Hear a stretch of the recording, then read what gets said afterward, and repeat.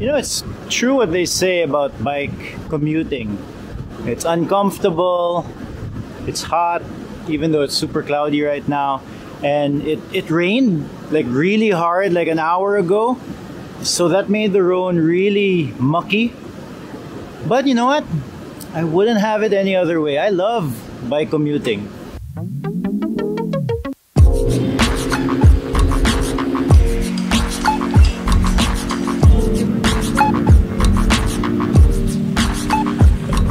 Not gonna lie, I love whizzing through traffic because I just know that I'm not wasting time.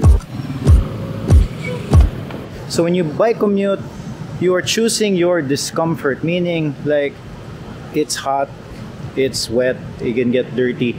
But you know what? It's also really fast and really cheap. It's next to free. If you use a jeepney, it's uncomfortable, it's still cheap, it's really slow. If you use a car and if it's traffic, it's really slow and you might be comfortable, but you're gonna complain about the traffic all the time. And when I used to drive, I just felt like I was wasting my life away. Alright, let's try to fix this problem that I have with my bike.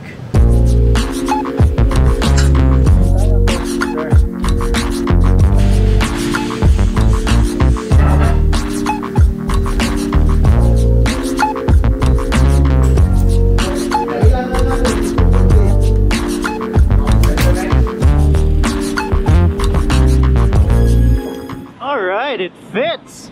Finally! Not the color I would have chosen, but you know, I'll take it.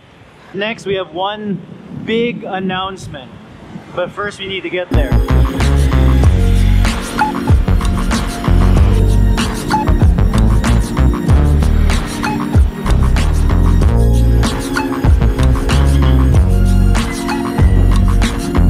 But if you ask me, the best way to commute through this city is with a motorcycle.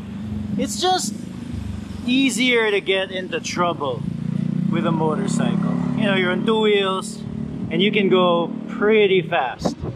And you keep getting caught by cops for some reason. There's checkpoints.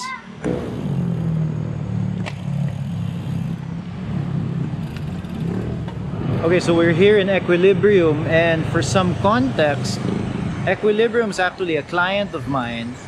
And they have a brand called Curve Coffee Collaborators, and that is the brand that is going to be helping support the podcast in the next few months. So I'm very excited for this partnership. So let's go inside, grab a bag of beans and a coffee, and let me introduce you to the Curve people. So I'm getting this one. Okay, I will do that.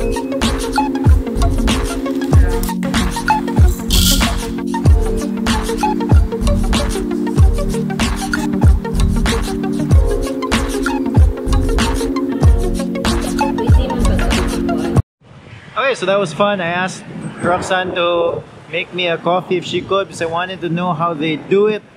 It's a bit different from how I do it at home, so I wanted to see, and I think I'm going to change my grind size. That was the interesting thing that I talked to Roxanne. She said like you can experiment with how you do it, but don't change all the variables at once. Change one variable at a time. So I'm gonna do my regular coffee process, but make it kind of coarser. I'll see how it goes.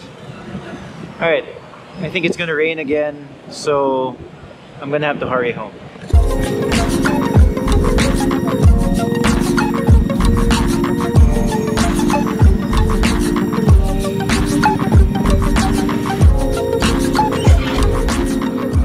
Traffic can get a bit crazy.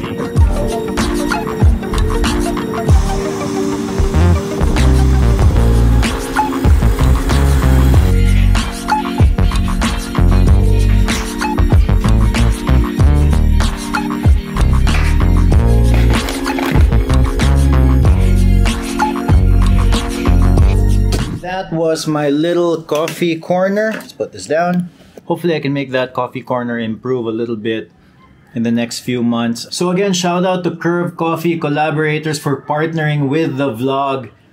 There might be something really interesting within the year that happens with Curve Coffee, and I am looking forward to it. It might be like an epic bikepacking trip up some sort of mountain. I gotta talk to Steph about that. Alright, no boring days, please subscribe.